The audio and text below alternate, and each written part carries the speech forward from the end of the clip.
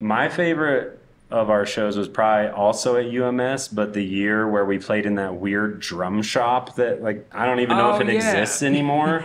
Yeah, that was weird. We played at this drum shop, but the stuff that they set up for drums was sliding all over the place, and you had to like put your foot there to keep it from sliding. And Wow. Yeah, I don't remember that at all, any of The that. bass amp was just distorting the whole time because it was so quiet. But dude, that oh was yeah. like, it was so good. There's just like a raw kind of like rock element to UMS. And a lot of times we don't necessarily get to play in those environments. Like we'll play for like music dorks, people who are pretty just like calm and they're sitting there and they're listening. They're clapping after Yeah. solos. Like, But at UMS, it's like sweaty and like, who cares if you make a mistake? Like, you lean into it. yeah, I mean, at Yeah. UMS, you're like playing to all your friends. Yeah. And that's Yeah. always really fun.